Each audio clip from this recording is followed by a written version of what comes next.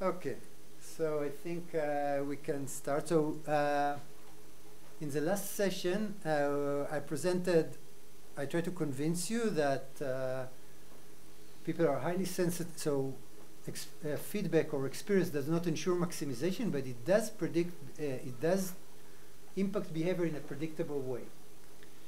But we ended with 4 open questions that I will try to address in the current session. As I said, one of them is my results show that experience trigger underweighting of error event, but there are real-life phenomena like gambling, in which or buying lottery ticket in which people overweight error event, appear to overweight error event. And I said that experience eliminate loss aversion, but there are situations in which people behave as if they are loss averse in natural setting, like underinvesting in the stock market. And then I tried to argue that people behave as if they rely on small sample, and I didn't explain why. And then the most important question, as I already said, is how general are these results? I only show you how people react to numerically presented gamble. Is that also true when you present them verbal nudge? Do the reaction to verbal nudge is similar to the reaction for gambles? In order, so I'm gonna, in this session, I will try to address all these open questions, and I'm gonna use the following simpler experimental paradigms that I used so far. In this experimental paradigm, there is no description at all.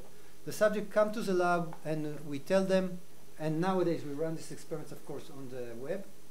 We tell them these experiments include many trials. Your task in each trial to click on one of the keys, and your payoff will be determined by your outcome. After each click, you see some payoff. This will be your payoff over the trial. By the way, we run these experiments for paying them for one randomly selected trial, but we also ran it in which they earn points, and the points determine the probability of a monetary gain, of a bonus.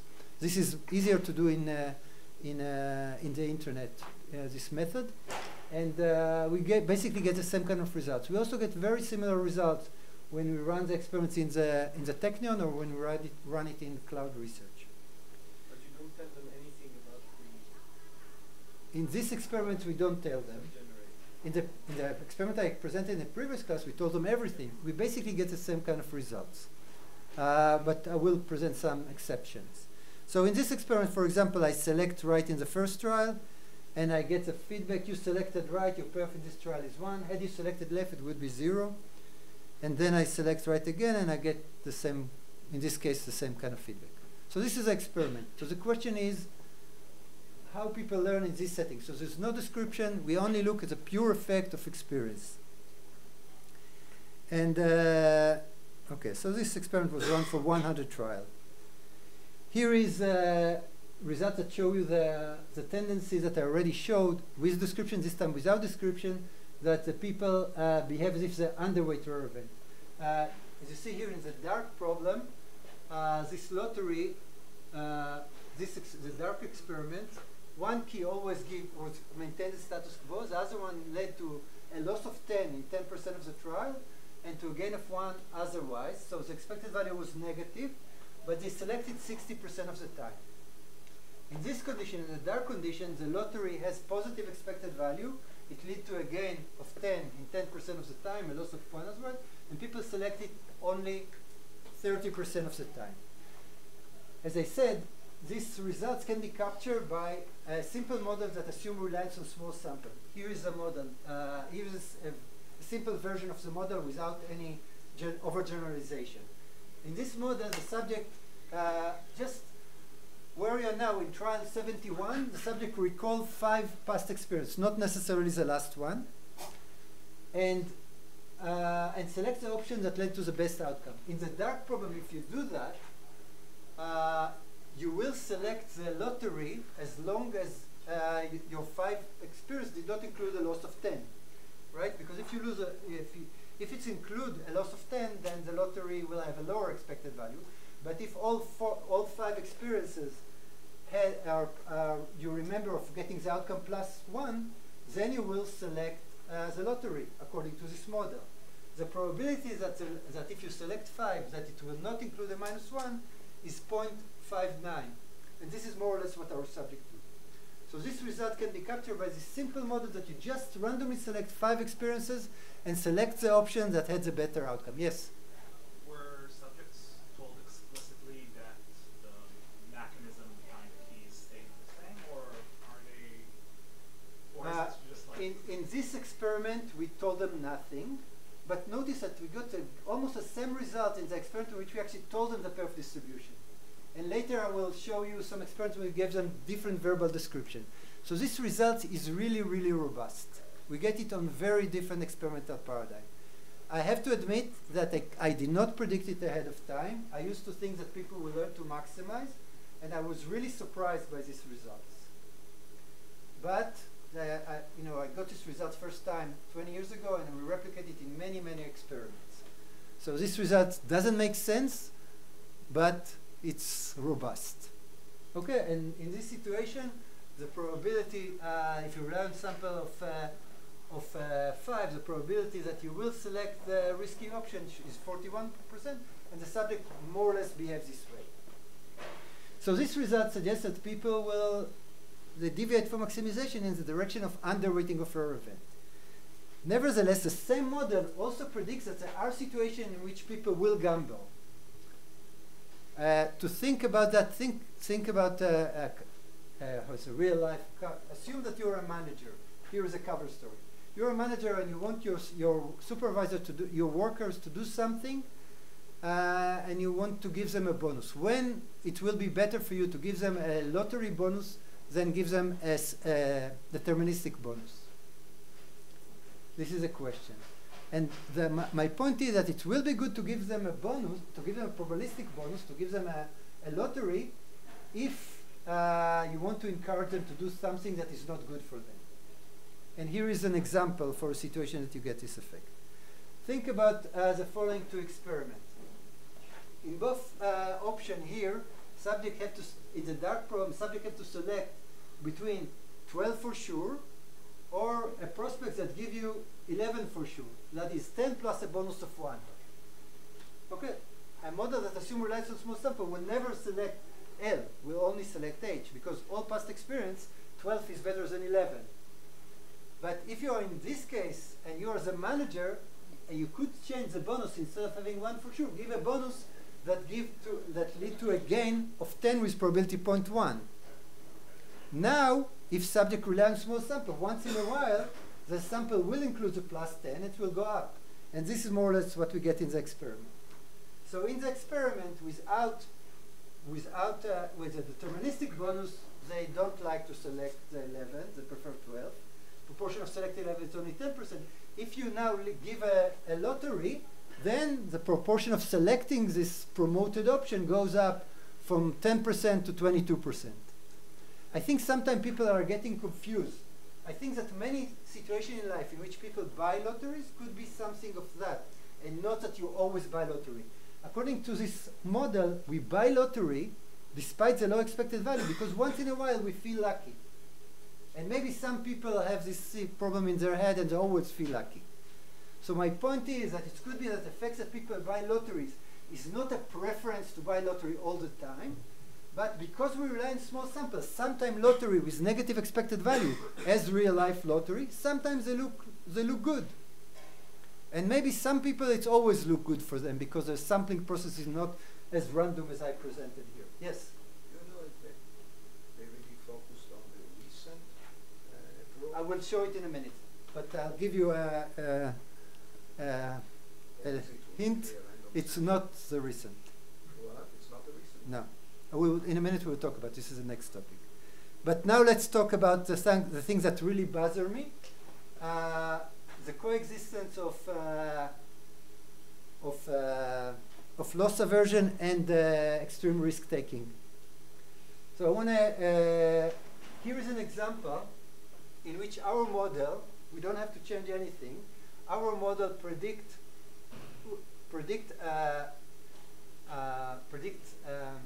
reverse loss aversion bias. In this example, you have to select between a status quo that give you, so we have 3 alternatives now. You have to select between status quos that give you 0 for sure, or risky prospects that lead to a gain or a loss of 4, or a risky prospect that lead to a gain or loss of 8. High risk or just risk. And what you see here is a proportion of people selecting the status quo. It's only 12%. Now there's a trick here that two risky prospects are negatively correlated. So when one goes up, the other goes down. So when high risk give 8, the low risk give -4, and when high risk give -4, the low risk give 4. Now there are many situations like that. For example, index fund has this property, right? Index fund gives you the average of of alternative stocks, so it's never the best. One of the stock is always better. And the tendency of many people, including myself, not to buy index fund but prefer individual stocks is consistent with this pattern. Because if you rely on small sample, you never experience a situation that the status quo is the best, right? Because status quo, one of the two risky options, because they're negatively correlated, will always be better, right? So in this situation, you get people behave as if they exhibit a reverse loss aversion bias, and it's perfectly consistent with this model that assume reliance on small samples. Yes. Something like this. How do they pick up on the correlation?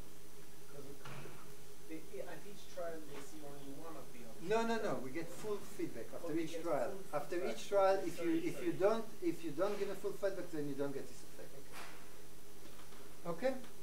So this model, you don't have to assume overconfidence, or the common explanation for why people prefer individual stock or over-invested or exhibit under diversification is explained by overconfidence.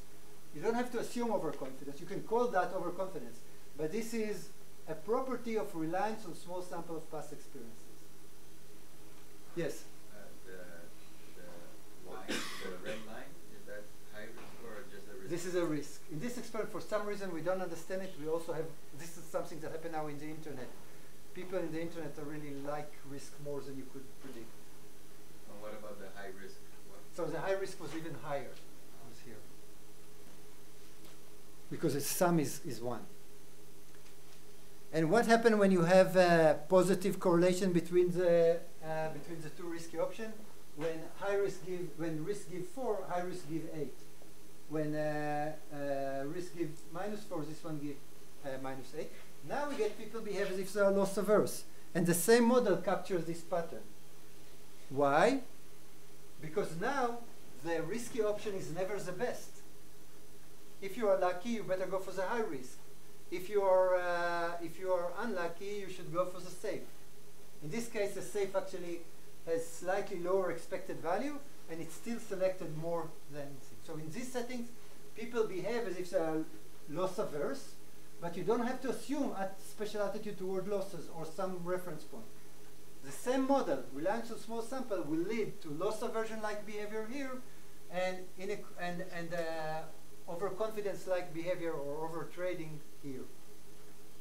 This can also explain the overtrading that Professor Aumann discussed earlier. That now over time you think that different risky prospects is going to be better next trial. So you overtrade, but this is not about because of risk attitude. This is just by the same model assuming reliance on small sample. And the model that assume reliance of sample of 5 is just fine capturing this. If you just add a little bit, of course it's predict here 0%, so we don't get 0%. And the way we explain the fact that it's not 0 is that you have some overgeneralization. And the high risk, would that be a line above the green? Yeah, it will be here.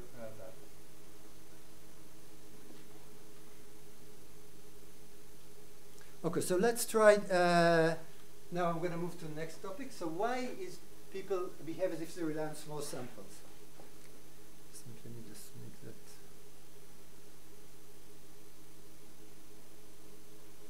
Okay. So the natural explanation for the tendency to rely on small sample, and this is an explanation that I actually used to believe in the 90s, is that people rely on small sample because of some cognitive limitations. So maybe they only rely on the most recent experiences. So the people are lazy. So maybe they just, or maybe they think the environment is changing very quickly. So what happened yesterday going to happen tomorrow too. So this sounds like a reasonable assumption. And this explanation is, as I already mentioned, is consistent with, now if you are a real economist and you take your model seriously and then try to learn about the world by estimating parameter of your model, as I tried to do in the 90s, then this is what you want to do. Because when when Al and I proposed a reinforcement learning model and Colin Kammerer and Tech Hope presented a EWA model, then when you estimate the parameter, it turns out you find that there's huge recency effect. To capture this result that I've shown you, this model assumes that people are highly sensitive to the recent outcome. And I used to believe that. But then Al invited me to write a chapter for the Handbook of Experimental Psychology, Economics. And I tried to do better than just estimating parameter, also shows the raw data. I tried to be like a real scientist. And I was sure we have positive recency. I looked at the data and I couldn't find it. And that was really a shock for me. And this what led me kind of give up on the reinforcement learning, fictitious play, EWA/any models that predict really strong positive recency, but the data did not show it. Two features of the data surprised me. Here is the first one. In this experiment, this is the same experiment that we showed before. One key always gives 0, and the other key gives plus 10 in 10% of the time, minus 1 in the other. Now what I did to demonstrate the positive recency that I used to believe in was to look what was the choice rate, assuming that the subject select the risky option at trial T. What he did in trial T plus 1, if the perfect T was a gain of 10, and if the perfect trial T was a loss of 1, because the possible perf are either plus 1 or minus 1. And to our surprise, I see that after a gain of 10, they selected again 70% of the time, which actually was reasonable. But after a loss of 1, they selected again the risky option 80% of the time. This appears to suggest it suggests actually two things. One is inertia. They really like to repeat the same key again. Another one is something like maybe gambler fallacy, that after selecting a 10, say, oh, now and I should not expect another 10 again. Yes? Yeah, this looks like the paper losses kind of thing, that if you don't execute the losses, then you have not shifted your reference dependent and probably you're still. Okay, maybe. Let me show you another result, then tell me that if it's consistent with your story. How many periods did this go on for? This is 100 trial experiments. By the way, we get the same kind of result if we tell them the perfect distribution or if we do not tell them. This is really, really robust. Okay? And now... Sorry, what was the average risk taking? in this experiment, the average risk taking was, I just showed you, it was about 35%. But there was a lot of inertia. Some subjects take risk most of the time. So conditioned on the fact they select risk at T, here, this is what happened after you selected risk at trial T. Now let's look at the guys who did not... What was the payoff if the payoff last period? What was the choice if the payoff last period was 10? Well, this is when the perfect last period was 10. If you selected risk and you earned 10, the probability of repeating selecting was only 70%. But if you selected risk and the perf was a loss of 1, then you selected 80%. Now what happened if you selected safe? Let's look at that. So this appeared to suggest negative recency. Okay, so maybe what we have here is negative recency. It's really ugly given my model, but well, this is real life. What happened when what happened in trial T plus 1? What was the risk in T right 1 for subject who selected safe at T and see that he lost the chance to gain 10? In this case, they switched to risk 20% of the trial, And if they see the foregone was a loss of 1, they switch only 1% of the trial. So this phenomena imply positive recency. You're more likely to switch to risk after a gain than after a loss. So in the same experiment, we get both negative recency, the same set of subjects, the same experiment. We get both negative recency here and positive recency here. How do you explain this pattern? Let me tell you about a result that I found similar. You know, there is a really important phenomenon in finance. I'm not a finance expert, but there's a result that a day after large changes, there is high correlation between the absolute price change today and the volume of trade tomorrow. What is the common explanation? Yes, there is finance people here in the crowd. I'm pretty safe. I can say whatever I want. So there is really complex explanation for that. In finance, I think I read one paper that there are 3 types of trader: noise trader, sophisticated, and some other guys. I don't know to explain this finding, but I want to argue this is similar to this pattern. And the explanation that I would like to propose, this is actually was a paper with Iris Neveau. The explanation that we propose is surprise trigger change.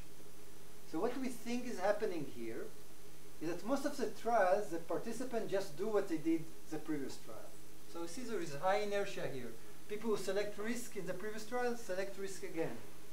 People who select safe in the previous trial, they switch to risk only with small probability. So most of the trials, the subject just continue doing what they did before. Now, if the result is surprising, they are thinking, oh, well, something happened, let's think about it. And when they think about it, they might change. Okay? So here, a gain of 10 is more surprising, right?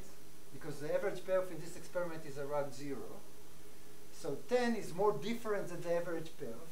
So after a gain of 10, you are surprised, and if you are surprised, there is a chance that you change your choices. So 70% of the people keep doing risk, but there's more people that change, 30% here than here, because this is surprising.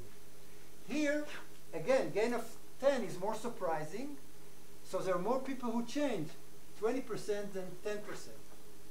So this apparent negative recency and positive recency can be captured without assuming anything about recency. It's enough to assume that surprise trigger change. Okay, notice, yes? No, so here there's no more contribution for the fact that it's you remembering fine small samples. No. That's a new rule. Yes, this is a different phenomena, but later we try to have a model that combines the two. Basically, what we argue, the model that eventually we will propose is that most of the time, so your three response mode, either an old experience or small set or inertia. Does it matter whether you look at the end of the 100 trial run or toward the beginning? You might No, this is pretty robust also. We actually looked at it. It's pretty robust. So presumably you could change this inertia by changing the experimental design, by forcing them to click on some other keys in between. Yeah, but But you would expect if that's what they do, then the results will change.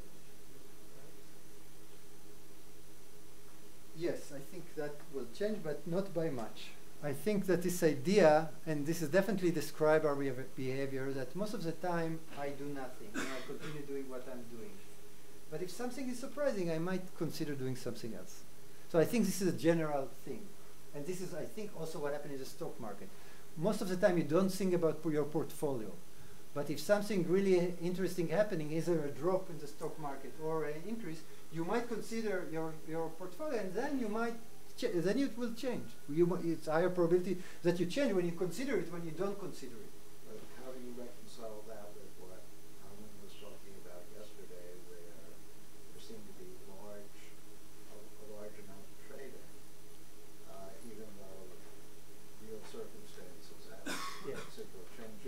actually, I had a discussion that Gur Huberman, you probably know him, also talking with Arrow. Arrow, a long time ago, told Gur, and I heard about that, that Arrow thought that the most important finding in behavioral economics is overtrading, and this is exactly the opposite of the most important results in behavioral economics. So behavioral economics have some problems. I don't have this problem, because the reliance on small sample, you know, like this problem with +8, -8, right? If you rely on small sample, sometimes you think this option is the best, the medium risk, sometimes it's a high risk, and then you will trade. So I don't have problem with this over alternation. We have the over alternation in our experiment. You don't have to assume risk attitude to capture this. This model will capture that. Now let me say, there is a neuroscientist here in the crowd? No, okay, so sorry about that. I have something for neuroscientists to add too. I know that I talked about it with Micah, who was here before. In neuroscience, there is a famous result by Schultz that find that in a dopaminergic, I don't even know how to pronounce that, that in a specific area in the brain, there is activity that is consistent with sensitivity to surprise. And there is a paper by Dayan and others that explained that as a proof for the descriptive value of reinforcement learning models. But this is one of the reasons why reinforcement learning models are so popular in neuroscience, because they assume some sensitivity to surprise, and there is some area. According to the reinforcement learning model, when you're surprised, this is when you learn. But this is not what our subject doing. You know, they are surprised, but this is not when they are moving toward the maximization. They do the opposite. So what I'm suggesting that it could be that these things that we see in the brain, the surprise, the indication for surprise, for detecting the surprise, is not an indication of learning, but an indication of reconsidering. This is what our results suggest.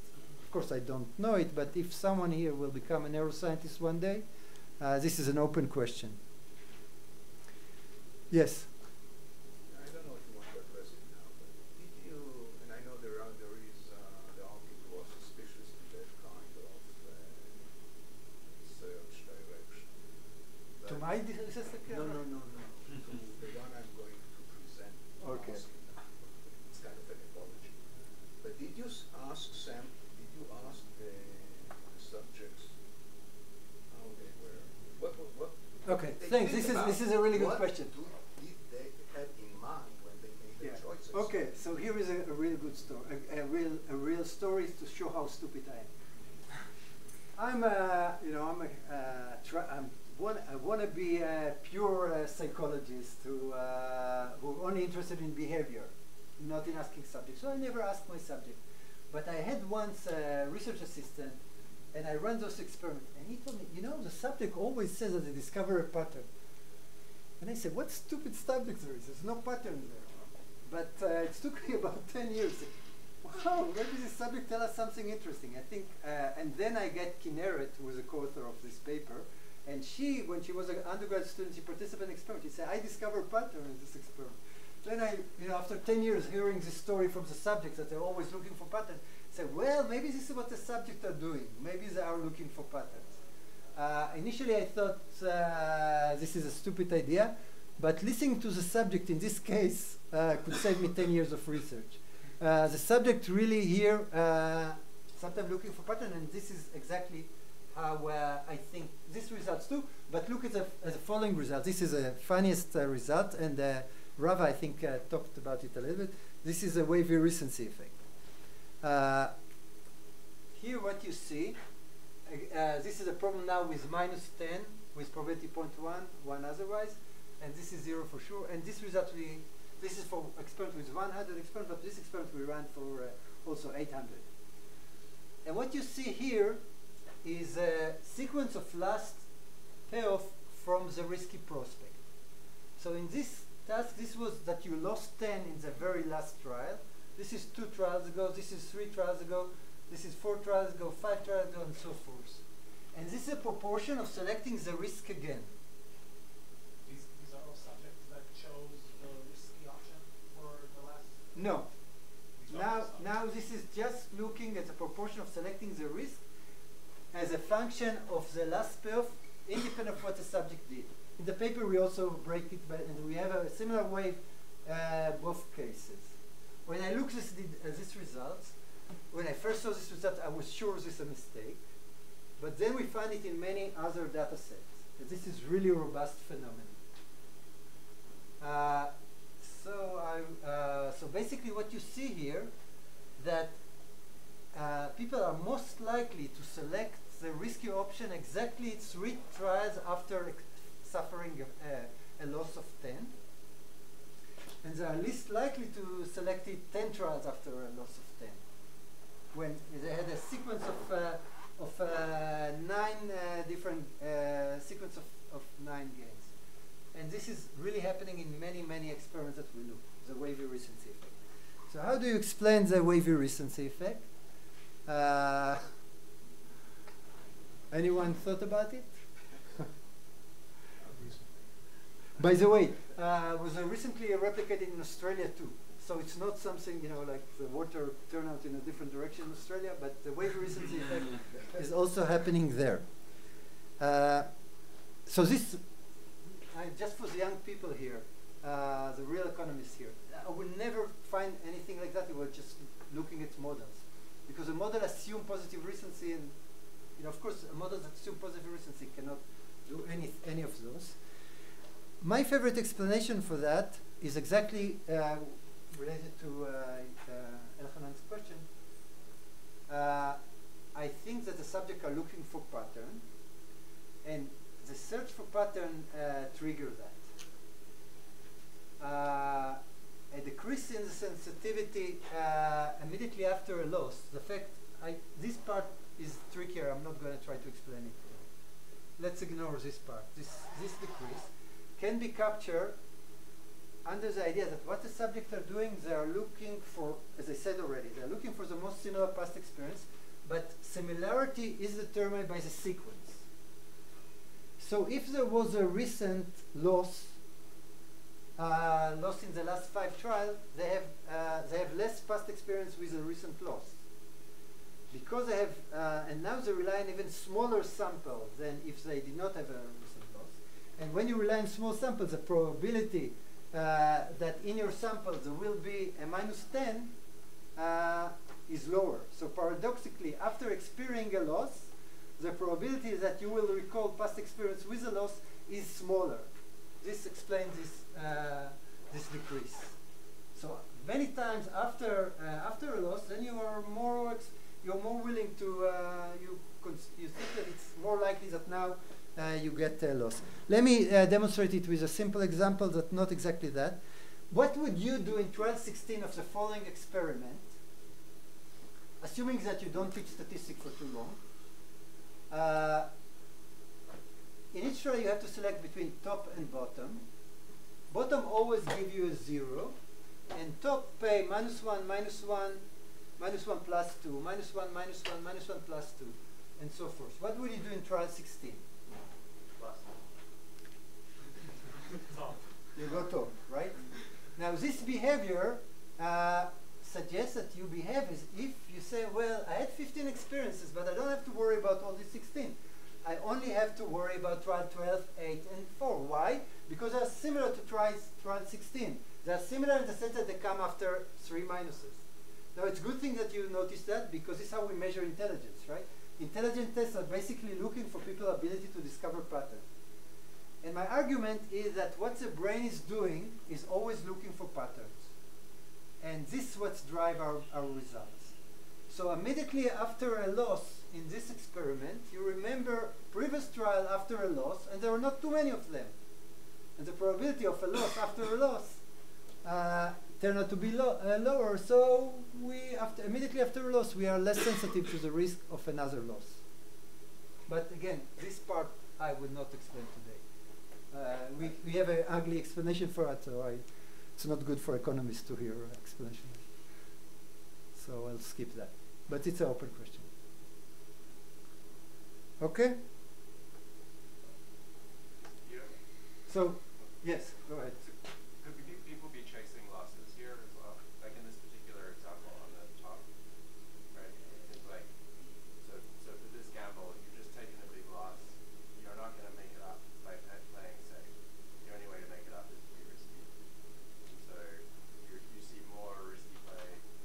get a symmetric option after a gain. So this is one answer. So we actually have in the paper the opposite wave, symmetric for gain and losses, so it's not that. And also in this experiment we pay for randomly selected trial. So it's probably not that. I think it's really the effort to looking for pattern and some inertia. So this inertia does this, and looking for pattern does this. So we actually have in the paper, this is a 2015 psych review paper, Plonsky et al. We have a model that captures that. But I will not do that because I think there is, I want to direct you to something with clear practical implication. But this does tell us that the learning process is not about cognitive limitation. The opposite. I think that what we are doing, what people are doing, and this is exactly what typical research in cognitive psychology assume, that all the results reflect, all the deviation from maximization are results of cognitive limitation. I argue this is cognitive sophistication, that the subject behaves if they rely on small sample, not because they are lazy, but because the brain looking for all this pattern and discovers that only these 3 trials are similar to the current trial. Okay? Yes, more question? Yeah, I'm probably missing something here, but I understand the pattern seeking in the bottom, but I don't see the pattern in that graph, like the penultimum. Why is that? No, my point is that immediately after a loss, you remember previous trials that happened after similar sequences. So 3 trials after a loss, you recall past experience that happened 3 trials after a loss. You don't have many experiences like that. So you rely on smaller past experiences, and for that reason, in this set of smaller past experience, the probability of another loss is lower. Here, 3 trials after a sequence of gains, you have more past experience of that sort, so there is a higher probability that your sample will include a loss, because you just rely on a larger sample. Yes? To do some justice to what you're saying, you're basically saying people are not good with probabilities. And they're not good with probabilities because they're constantly looking for patterns. And so when we ask them these sort of quizzes where it is probabilities, this pattern-seeking behavior creeps in, and that's what creates the Yeah, in a more positive way, for people, not for me, I think that we were evolved to deal in a stochastic environment, dynamic environments that change, and I think probability is stupid. You know, what's the probability of a rain? You know, what does it mean? It's looking at the weather. It's not a constant probability. the real world has Yeah. patterns. Yeah, so I think that and I think, by the way, this is again from Coffee with Al Roth, that for Neumann, when he presented expected utility theory, I guess initially they presented in an appendix, they didn't really want you to think about probabilities. They just wanted justification for cardinal utility. And I think that some decision scientists took it too seriously, and then took too seriously prospect theory, find counterexample of that. So I think if you really want to understand human behavior, instead of thinking about as people that estimate probabilities and then make decision, we should think about people as something like machine learning algorithms. So the brain is, the underlying process, the decision process are similar to machine learning algorithm than to judgment and decision, two-stage judgment and decision making. People don't go around estimating probabilities. They just have some intuition, and when there are patterns, they're doing the right thing. Because we live in an environment in which there are patterns to discover. Some environment, like the stock market, there's not much pattern. It's approximately efficient, not exactly efficient maybe, but looking for pattern in the stock market is counterproductive, but people still do it in the stock market. Yes? Yeah, so this morning I asked you how you select your past sample. You said you do it randomly, but here it's not random. So you Yes, select past yes. samples and then you have to say what is the rule of similarity. Well, by which you so in this specific paper, the Plonsky et al. Paper, we assume that in this setting, subjects are using what we call that part of, so we use different rules, but one of the rules that people are doing is looking at situation with a simple sample of last 5 past experiences. So I always look at the experience that happened after this sequence GG LGG. And here is I do what happened after GG, and that have much more like that than like that. But then it should But then it should be flat. Yeah, it should be after flat. after 5. Yeah. Yeah. So some people do a sample of 3, some of 4, and this is how we capture it. We capture it. Don't worry. But yeah, not everybody exactly 5. But we called it contingent averaging. So you contingent on something, but different people contingent on other things. And my main point is that could be very interesting, and cognitive psychologists always ask me, so what is the similarity rules that people are using? I don't know the similarity rules. I think people use very many similarity rules, just like as machine learning algorithms are doing. Right? Machine learning algorithms say they are ugly because they use many similarity rules, but it works well. Maybe the brain is doing something like that. So I'm not exactly sample of 5, but one of them will be sample of 5, and that will explain this pattern. Now, let's. If I have, I'm okay with time. If you have more questions, I'm willing to return to that. But let me just say one thing for summary. So basically, what I'm trying to say here is that the descriptive value of the assumption that people behave as if they rely on small sample is not because of reliance on small sample, because of cognitive limitation. The other way around. It's because we are looking for patterns and we find complex patterns. And even after trial 71, when we look at the past and we are looking for complex patterns, we behave as if we rely on average on sample of 5.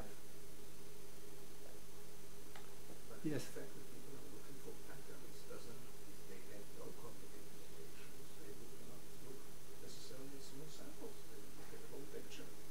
No, but I told you my story with biking. So in this biking, I only recall 2 past experiences, but one of So them that happened. uncle- One of them happened 30 years earlier. And that's a cognitive That's a limitation. cognitive limitation. No. If you're This looking for what patterns- how did I knew to select how did I know to select the events that happened to me when I was 17? I had to search my memory to this is the most similar biking near the sidewalk. And how do I know to know this sad story about this account? So you have to search and then to take out. You could, if you want to call it cognitive limitation, go ahead. But the cognitive limitation people, they thought recency. But how would you find a pattern there if you could only see three trials at a time? No, you don't No, look I'm 3. talking about your bottom example. Bottom. If No, you no, I looked think only- it's to so discover if you this is looked a only sample. at 5, you wouldn't identify the pattern. No, but you discover it, right? So to discover it, you have to look at all of them. You cannot just look at the 3. That's To the say, point. oh, I see that the 3 happens again and again and again. That's the point. That's the point. Is That they it's not did. enough to look just on 5. No, this is my point. That they look at everything and they behave. Eventually, they look at everything, search in memory for everything, and then select the option that works the best on these 3. But to discover the 3, you have to look at all of them. How do you know that that only these 3 trials are important? It's because you looked at them and discovered this pattern. And after you do that, then you go back and select the best option in these 3 cases. Yes, Maya. Memory doesn't have to be the result of systematic search. There are pop-up Yeah. phenomena in memory. Yeah. I don't disagree. I agree with you this time. Yes, I'm not sure how this is done, but now I wanna think like like an economist. And my goal is, well, I think what economics should do, although I know that many economists do not. By the way, in all the choice competitions that I organize, I never had economists participating, which is really surprising, right? Tom is. I was going to say you don't have a cash prize. Okay, that's true. But economists are not. But I think, for the young economists around here, I think that one way to have a good career is try to create and to have a cash prize, right? This I heard when I've learned in Harvard. I'm going to save some of you who do not study at Harvard. I'm going to save you a lot of money. Harvard Business School on one leg is try to create a better world and take a world and try to take 2% of the benefits you have for the world. So I think that what I also want to do it, I'm not sure I will be able to do it, but the young people here maybe, is to try to understand how people behave and try to use this insight in order to design mechanisms that will help create a better world. You know, more safe, more less pollution. And what I'm saying here is that this assumption, I'm not sure exactly what happened in the brain. I'm not a brain scientist, I'm not even a real cognitive scientist, but I want to be able to predict behavior. And this idea that subject for some reason rely on small sample, not necessarily the last experiences, this helps predict behavior, and this is what won the competition that we organized. And this was also implemented in Tom's model that, of course, was more complex, but this was a basic driver of this idea, that search for patterns that imply reliance on small samples. So let me move now for, yes? I'm really sorry, I'm sorry to slow it down, but two questions here. One is, it's very nice, the idea of finding patterns, but in itself it's not obvious. You know, there are many possible patterns, so what pattern you choose? And the second question is, I still don't understand if you have decided that there's a pattern by looking at everything, then why do you need to sample afterwards small? Why do you need to? No, well, in this example, it's quite clear, okay. right? You see, you discover a pattern, and now so the pattern is that based on what an analysis, I'm going to now get +2 here. No, there's So another. after looking for pattern, you there's don't look another at the average. The average will be negative on top. Right, but you don't need to rely on small samples once you know the pattern by looking at everything. Well, it's a now I'm not a mathematician, you're a physicist. That I think it's the same thing. You know, relying on pattern and relying on pattern playing best reply to this 3 past experience. I'm not saying that people rely on small. Yeah. There are other patterns to be observed from that sequence. Another pattern is that if you look at a consecutive run of 4, there's always a loss. Right. For every run of 4, there's a run of, so that would incline you to choose the safe option in 16 if you No, how would you be? take any sequence of 4. The overall payoff for that sequence of 4 is negative. Okay, so I'm not going to fight with that. My point is, I'm not in the business of finding the pattern. I'm in the business of saying if people are looking for pattern, they will eventually behave as if they rely on small samples. This is my hypothesis. And this really simplifies things. And I'm in the business of simplifying things in order to predict behavior.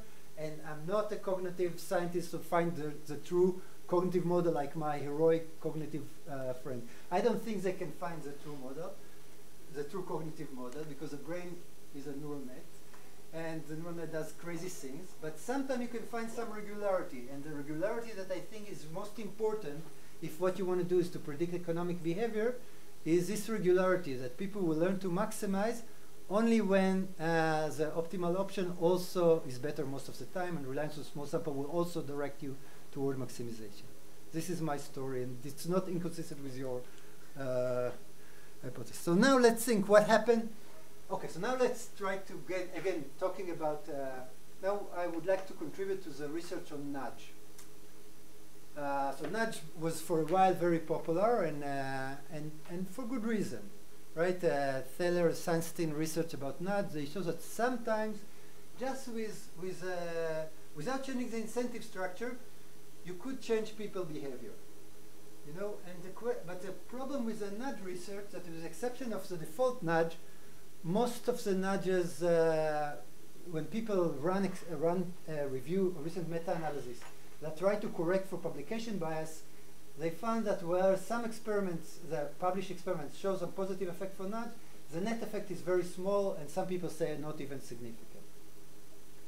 And some contributors to this literature suggest that maybe the reason is that experiments that demonstrate the potential of nudge were one-shot experiments. So the nudge basically is built on the research that Aumann presented, that basically short experiments.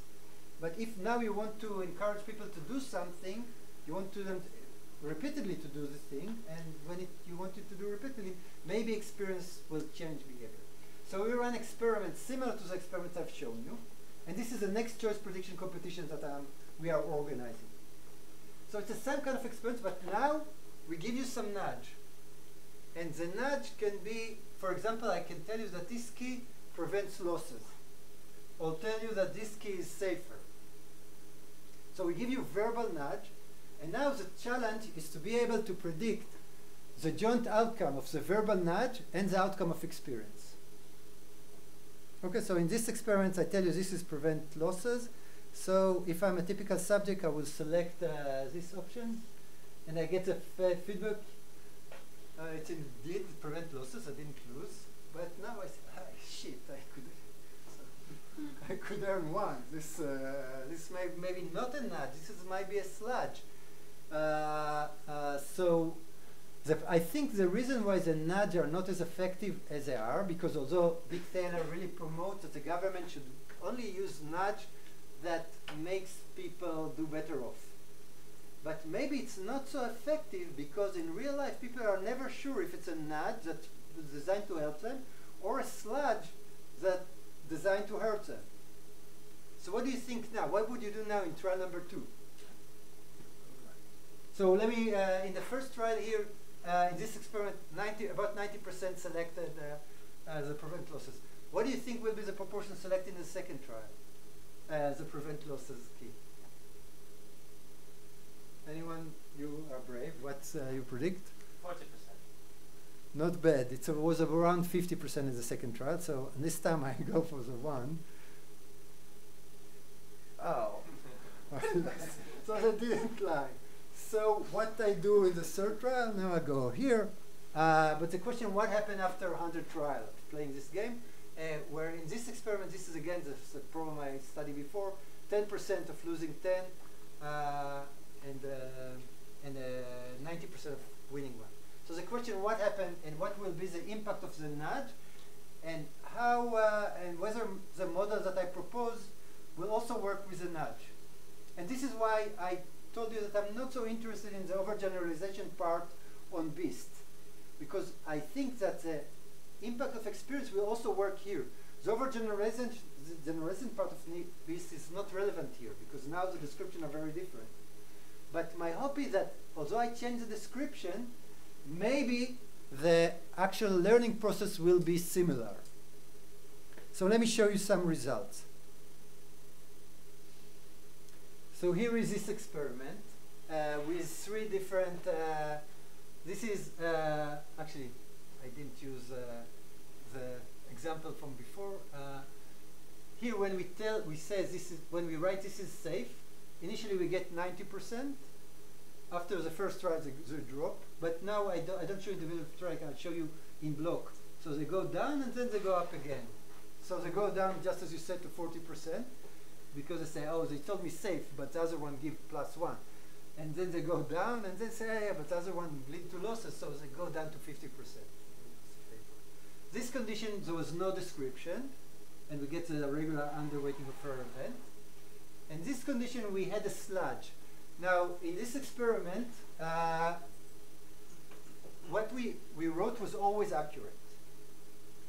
So the sludge was correct. It's better most of the time. We wrote on this key better most of the time. It is better most of the time. So we see that initially that people really liked it, but then it went up, and there was no big difference. So what is interesting is that even after 100 trials, the nudge had some effect. So much of the effect of the nudge disappeared after 1 trial, but something remained on the long term. Not a lot, but something remained. And this is very similar to what happened when we actually wrote down the perf distribution on the keys. So my hope is that there is something general here. It doesn't, so the results that I've shown you with the model BEAST are not a result of the fact that the description was description of lotteries, but for any description we get the same thing. The description impacts the first choice, and then experience take over. Yes? If you have no description, but you conditioned on the first trial when they choose B, whether they get -10 or 1, you also see a difference that lasts for a very long time? No. You don't get much primacy. So it's not a primacy. It's not a primacy.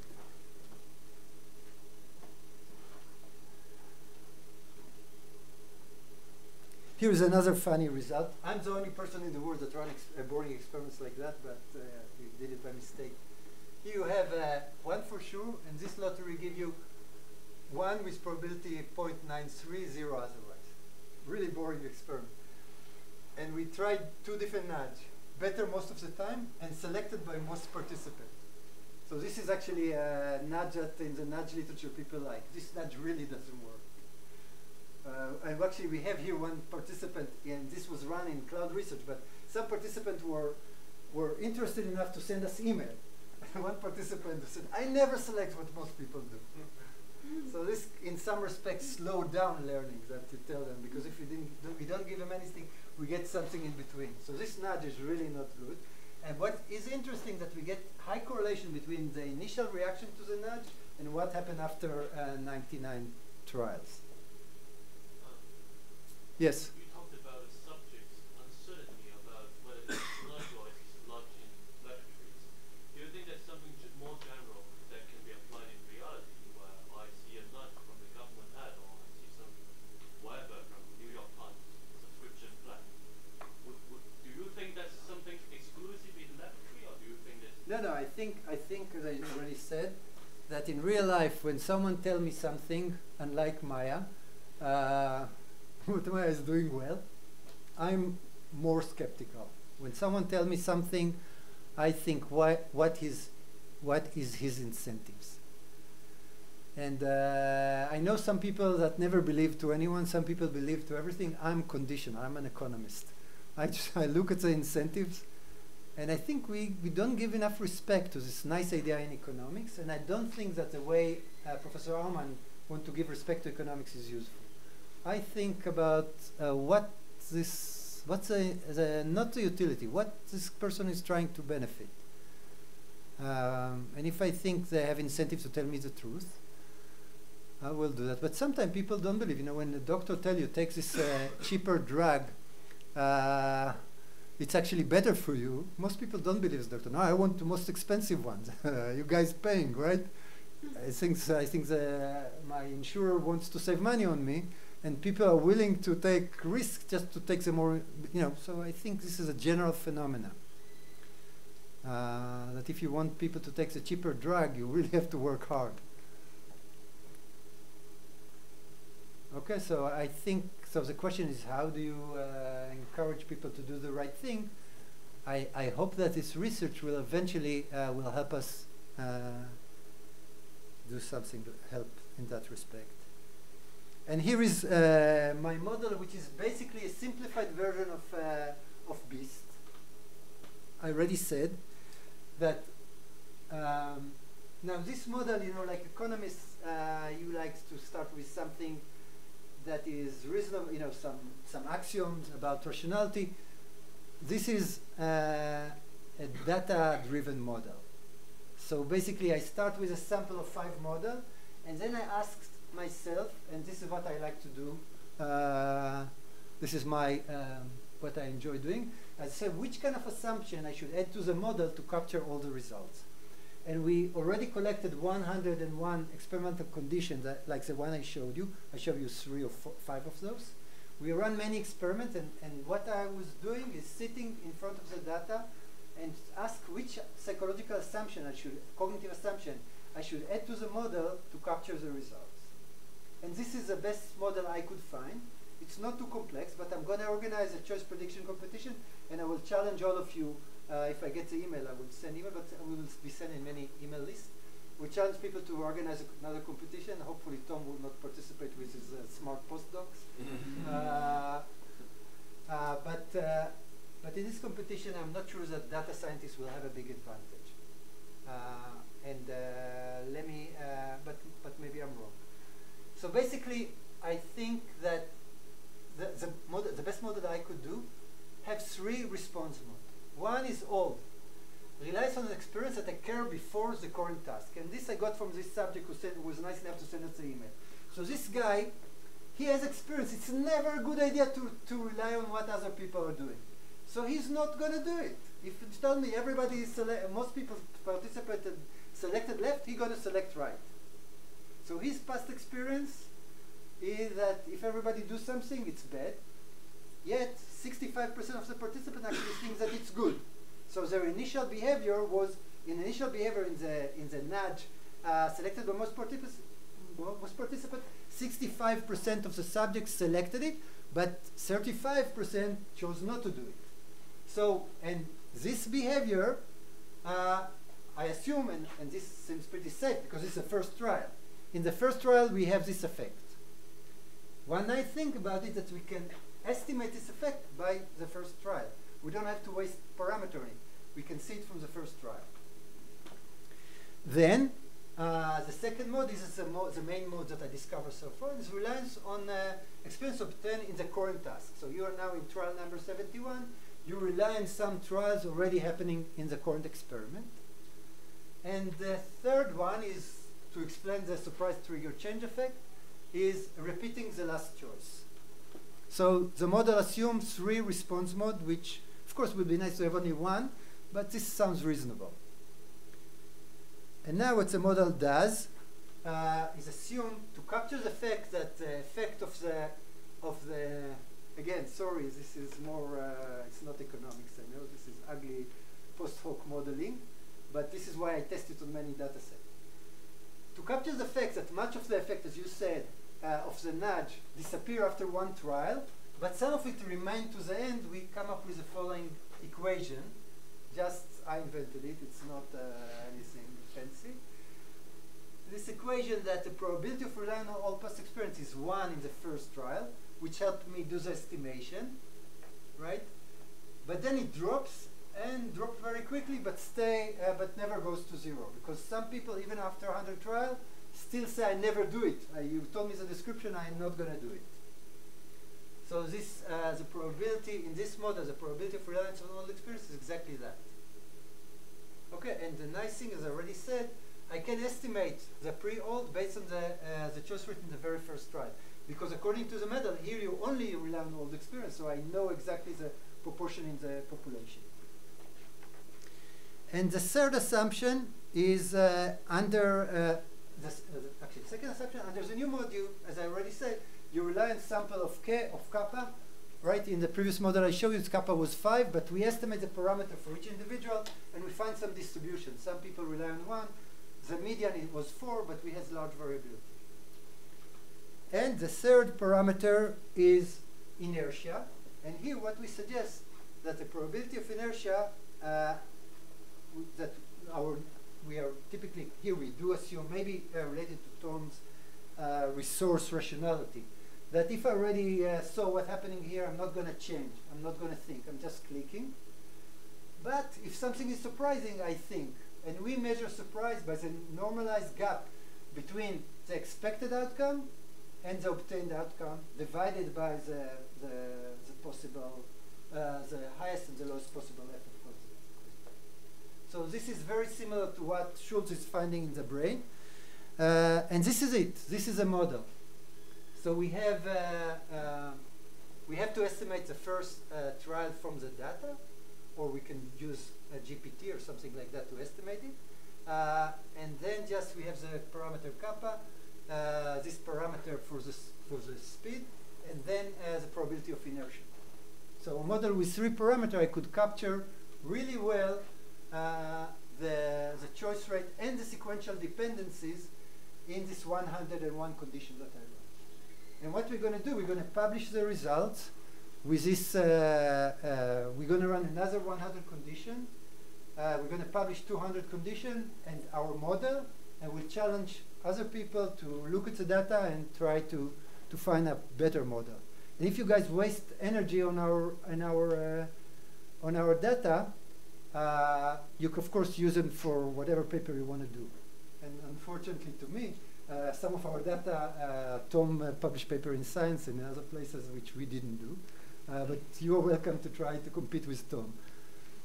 By the way, one reason why I like to do these competitions is because I think one of the, like there's a lot of problem of cheating in psychology. of replication, not cheating. There are not some cheating, but not a lot. At least we don't know of a lot. But the replication crisis, what it's created, the fact that now to publish in psychology, you have to do pre-registration. Pre-registration sounds like a fair thing, but it's not fair for people from poor universities. Because nowadays it's much more costly to run experiments because you have to do pre-registration. It's a pain to do pre-registration, so you really want to make sure that you're going to get significant result. So you run experiments now with 200 subjects, not with 30 subjects like in the past. So one of the benefits for running this competition is that people from poor universities, hopefully no one of you, will also have some data that will increase fairness in a different way. So all the data from our competition is free on the web, and you are welcome to use it. Okay, so this is going to be my my competition. Let me see what I have next. On individual differences. What you can see here, this is the data from the 2023 paper in Psych Review that we didn't have descriptions, but we estimate. So this was an experiment, that the one with loss aversion and reverse loss aversion. And we estimate the parameter for each individual. And this is the sample size. It was ranged from 1, and this is a proportion of people that fall in each cell. So many people behave as if they rely on a sample of 1, but many people rely as if they are actually using fictitious play and using all past experiences. This is a proportion of people that, this is out of 1,000, I guess. 1,000 or 100? Maybe 100. Yeah, probably 100. So some people rely on all past experience, some on 1. The median was reliance on a 4. And this was a delta parameter. The median was 0.2. Some people behave as if they had this delta parameter of 1. That is, they only rely on all past experience. They never pay attention to what's happening in the experiments. And one interesting thing that we submitted this paper to Psych Review, and the reviewer said, well, if you have a model of, show us that the parameters are robust over individuals. So we try to check that in some of our conditions that we analyze, each participant faced 2 conditions, and we want to see if the parameters are robust, and the result was that they are not robust. So a participant participated in 2 conditions. We estimated his parameter in one condition and then try to predict his behavior in the second condition, and it's turned out that using the estimated parameter hurt your prediction. It's better to assume that you randomly select something from here. Then, and some psychologists say, well, in that case your model worth nothing. I'm not sure, because our theory suggests that these parameters are not really, well, this is what we learned, that these parameters are not really property of the individual, but property of what the subject thinks about the concept experiment. So it could be that during the experiment, say, oh, I know what's going on. This is one of the situations there's no pattern. I should go with large sample. Or sometimes say, I discovered a pattern, and now he relies on really small sample. So this could be situation specific. I don't think this is our individual parameter. Yes? How would you falsify your theory? Like, it seems like you're sampling from the past. Sometimes you're saying the sampling is random, the parameters are changing. Yeah. The mod of the I never understood the I'm sorry, I'm not good in philosophy of science. I never understood the falsifying thing. I am in the business of predicting. Yeah. I'm in the business of predicting. You can, if you think my theory is wrong, you should be very easily come up with better predictions than my predictions. So I'm going to publish results for 200 experiments, and then I will run another 200 experiments. And before running these experiments, I will write down my predictions for the next 200 experiments. And if you have a better theory, you will beat me. So falsification, I never understood, because all models are wrong. What do you mean? You know. So my thing is that all models are wrong. You know, this is Bock's famous thing. All models are wrong. Some are useful. This model is rather useful. I can compute, provide useful prediction. I challenge you to come up with more useful model. So it's not going to be a truer model, but it's going to be more useful. yeah, I think, yeah, you could call it truer if it's more useful, but I don't have to do it. I just want to create a better world and take 2%. Although my daughter says that I don't see this 2% so far, but this is what I want to do. I want to be able to predict what will make people be better driver, pollute less. This is what I'm in this business. Not into finding what happened exactly in the brain. This I leave to neuroscientists. Okay. Notice that this model works. The assumption here is that the description only affect your choices in the first trial and will not affect later on. So it will affect you. It will be additive. So you either use old experience or new experience. This is that story. Now I want to show you counterexample. Okay, so I'm not saying this is the true model for the world, and the reason why I'm saying that is because there are real-life situations in which the description of the choice task actually will change the strategies you're going to consider. Okay, so I'm moving to a different topics. If you want to ask me more about that, this would be a good time. Because after showing you how promising this approach, I want to show you counterexample. But this is not to say this is not useful, just to tell you where the boundaries. Yes? So a question about this approach. You said that people are more likely to stop being inertial when there's a surprise. Yes. Did you check whether it depends whether the surprise is the strategy you're currently doing turned out to be surprisingly good as opposed to it turned out to be surprisingly bad? I check in the stock market. So in the stock market, one of the interesting things is that the correlation between price change today and volume of trade tomorrow is symmetric for both increase and decrease. And also in our experiments, it's pretty symmetric. So I think, maybe it's optimistic, but it's something really, so the best model I could find is only look at the absolute difference and not on the normalized absolute difference and not on the direction of the separate. Yes? By the way, but there is one thing you're correct. If I have one strategy is much better, the other one is really bad. So one strategy always give you a path of 10. The other one always lead you to a path of -1. And once in a while, it's surprising, it leads to a loss of -10, -100, or -1,000. That doesn't count as surprise in our labs. We actually run experiment to test that. So you're surprised only for if something surprising happening in one of the strategies that you might consider. If you never consider selecting something, you don't notice it. Yes? So I feel like your talk is somewhere in between, say, economists we've heard before that have normative decision theory models and, say, Tom Griffith's talk where we see a good prediction of behavior but not interpretable. So it sounds like you have a model that kind of helps you make some explanations of human behavior, and you're saying this model, but you're only interested in it only as much as it helps to predict behavior. But you are assigning some meaning, whereas say Tom Griffiths comes and says, okay, I have an uninterpretable model that beats your model, so then why do you bother continuing with your model if, like, you're not saying it helps explain something, it predicts something, but then Tom found some better predictor? Well, it is my experience that if you have to, one of the problem with AI is explainable AI, right? Yeah.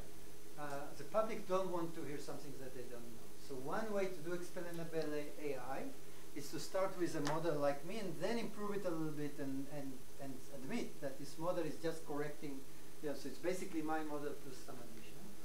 And more importantly, this really gives an intuition. I don't have to run the model every time. So now when I'm talking with people or if I'm thinking about what's going to happen, I often can give predictions that I don't have to run a model. Like actually I talk to some people. I'm consulting to some company who try to improve safety for, they have some product for truck drivers. So then I don't have enough data now to do what is optimal. But from what I'm saying, I can tell them here is the intuition. The truck driver, what you should do is do something like the seat belt. And what is a seat belt? It's something that is better on average and also better most of the time. So when you think about the incentive structure to truck driver, this is a good heuristic because the model is simple. So the summary, and if Tom will win our next competition, will be an uninterpreted model, but probably the description will be similar to what I told you. I hope. Of course, it could be that he will use something absolutely different. But if he uses as a main feature my model, that will be good. Another reason, and this is more important one, that many times in policy, you don't have time to collect a lot of data. You have to decide what to do next. For example, now in Israel, too bad that Professor Oman is not here, some people think we should change the legal system. How we know what's going to happen? Maybe we don't know. Let's change and see. But if we change it to become and destroy democracy, we cannot change back.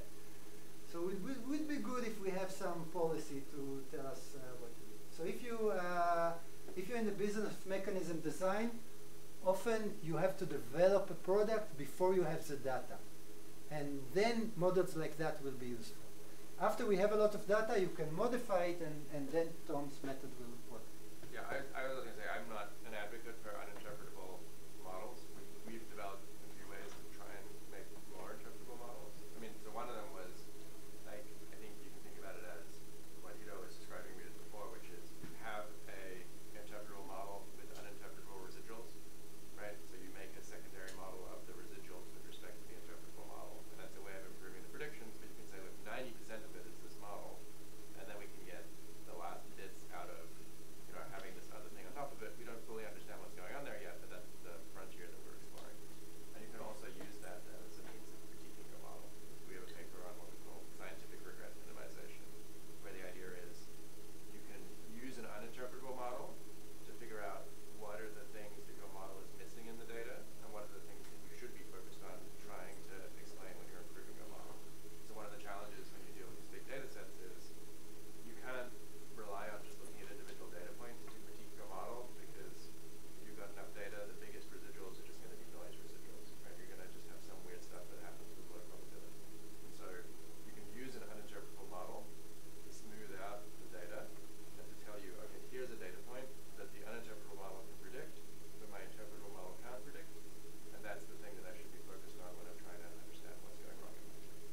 So I agree, and I want to give you another example. So in this, my effort to help this startup that work with truck drivers, so the question is, what kind of feedback you should give the truck driver? And one thing that, and now this is a startup firm. You know, if they are successful, they are successful. If they are not successful, they are dead. So they run some, they fund some truck companies that are willing to try their product. And if it's successful, then they might do well. If they are not successful, you know, they have one trial and they don't have enough data. So now you have to think. And for example, one advice that I gave them, say, if you will give the driver, and they have data from a system like Mobileye that measure how good a driver you are. And based on what we suggested, we said, but if you will give them, and now the truck company don't have enough driver, so they want to give significant bonuses to workers. So the question, how to use the data from Mobileye and other similar system to give feedback to the drivers. And one idea is just look at the average payoff you got. So Mobileye give you a red point, each red point for getting too close to another car, reducing point for each point. So that sounds like a reasonable idea. But if you believe in reliance on small samples, this will not work well. And the reason why it will not work well, because if the driver nowadays drives somewhere in the desert, he's not closing to anyone, but he drives like crazy, he gets a lot of good points because he's not close to any other truck. And if you drive in, you have to go to supermarket in the city, you lose points. So this reliance on small sample will say, oh, this doesn't matter how I drive. Sometimes I get good points, sometimes I get so the system doesn't work well.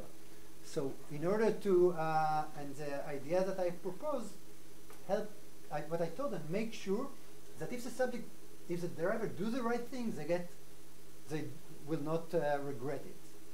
right? And one way to do it is to normalize the, and then they use machine learning to try to do the normalization because they have data on that, but they don't have data on the driver behavior. So the driver behaviors they need economic theory. So a good question for young people is, given the fact that you guys are gonna compete with computer scientists or data analysts, and you guys gonna be economists, so one idea is to join them. But if it's too late for you to join them, then think where is our relative advantage. And I think our relative advantage is in mechanism design. Okay, this is really important. Traditional econometrics sometimes don't do mechanism design, and this probably you don't have a big relative advantage. How much time do I still have? 10 minutes. Okay, so let me just show one counterexample. And the counterexample basically is the optimistic view that we can have a good model that will have good prediction. This is in a situation in which the description does not change the strategy space. I want to show you an example in which this does not hold. And this is more as a counterexample to know what to worry about. Think about the following task. What we want to do here is to predict the impact of a warning, which is an example of a nudge. In this experiment, there were 6 conditions. Let's first talk about the 2 conditions without warning. In this condition, the subject, we're told he has to, in each try, he select one of 3 squares. We did not tell the subject that if they select on the middle, they basically earn 0, expected value of 0. And if they select on the borders, they typically earn 2, but if they select on this box there that they could not see, they will lose 40. So the expected the subject did not see this line and did not see this box. They only see 3 boxes.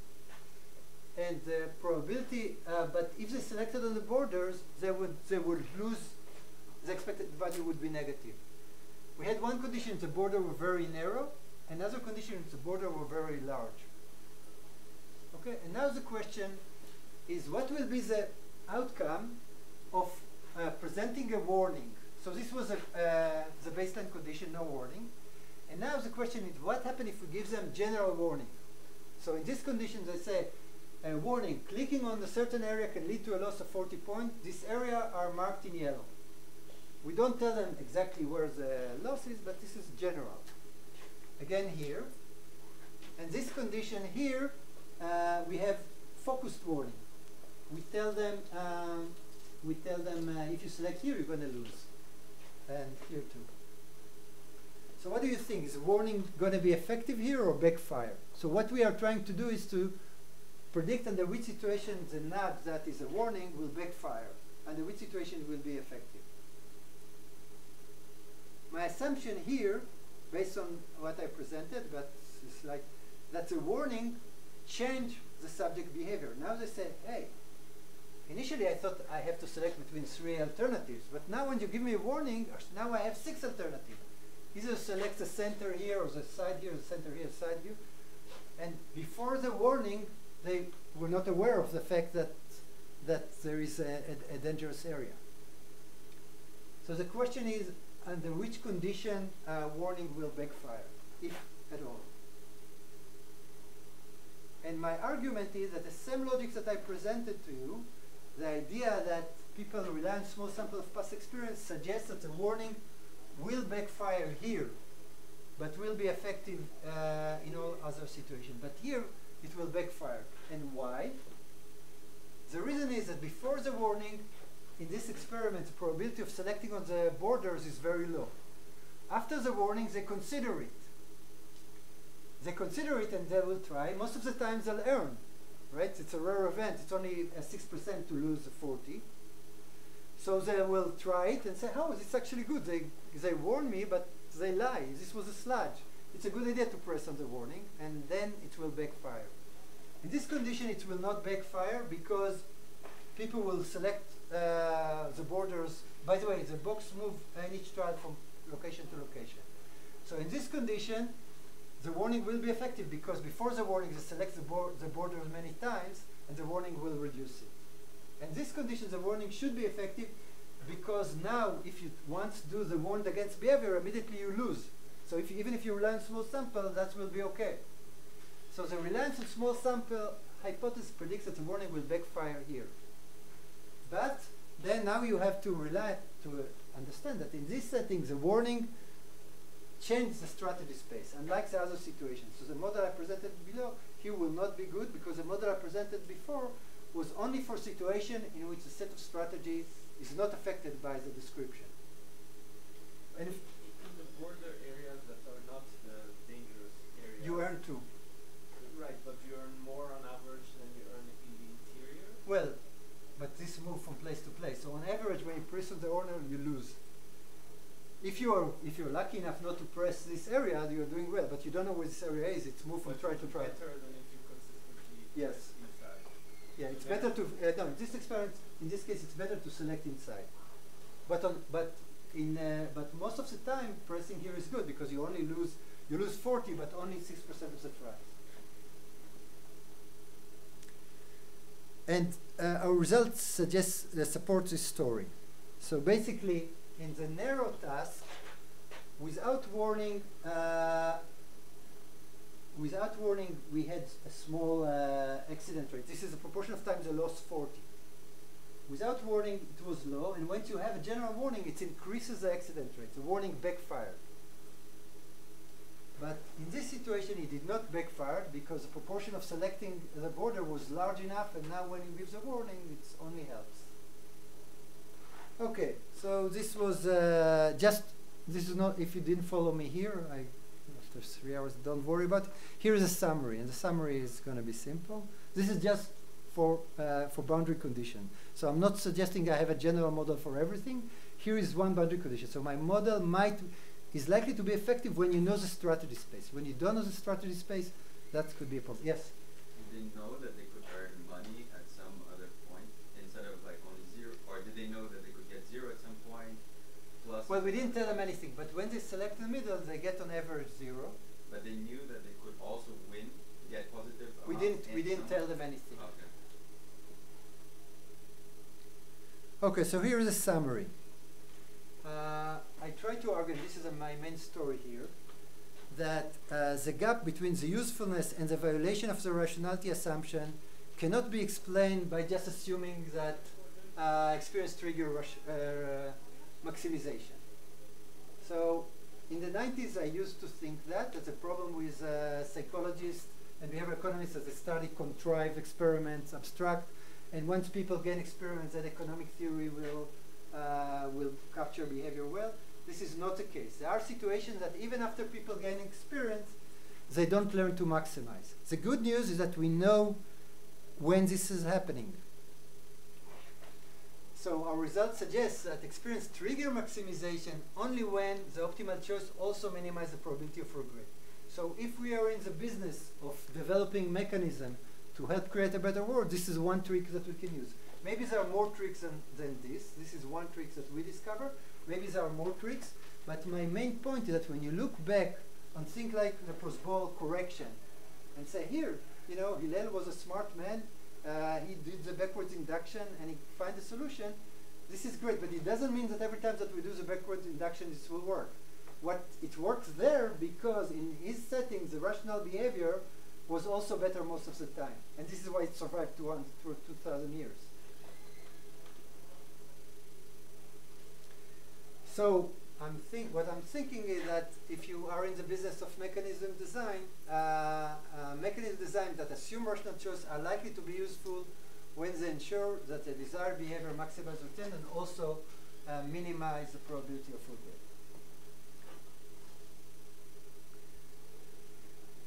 And so this is a good news, and the bad news is suggesting I don't have a precise model of human cognition or the underlying processes.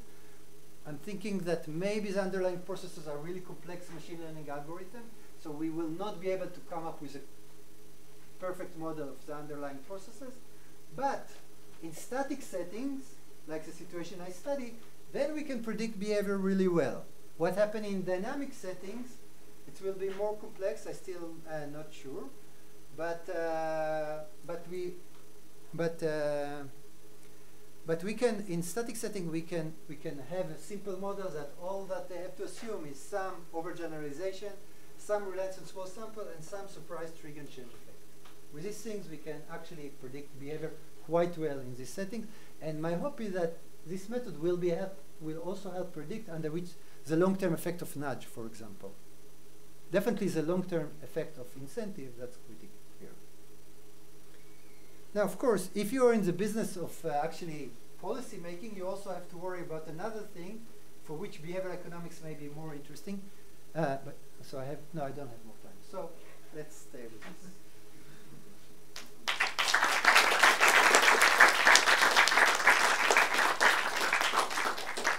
Let me just finish this last sentence. I think, but this will be only one sentence. So I think that a really interesting, another interesting open question, the most important open question I think in behavioral economics is what is populism? So all these policies can work, but sometimes policymakers don't want to do it because the public will not like it. So this is another challenge, and maybe, and this is not a challenge, this is a challenge that I want to study in the future. Because I already noticed that some of the methods that I propose here, policymakers don't want to implement. Seatbelt works fine, but some of them are not as, some of my ideas are not, doesn't sound good to some of the public. Okay, thank you.